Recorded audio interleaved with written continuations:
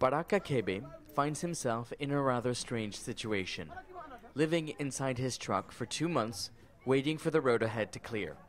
He could turn around and go home, except he has to deliver a container load of food to a customer across the border in the Gambia.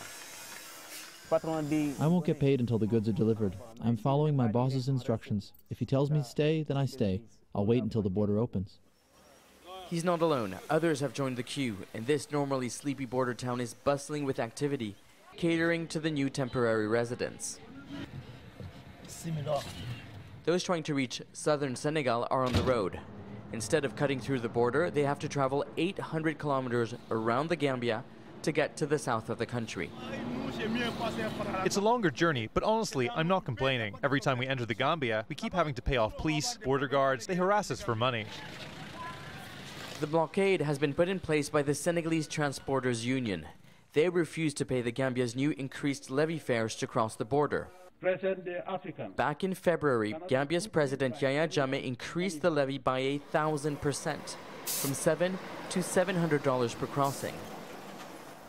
There are only 2 major roads leading to the Gambia. Both are blocked, forcing these drivers carrying goods for the Gambia to wait until the end of the blockade. Now, this isn't just affecting Senegal.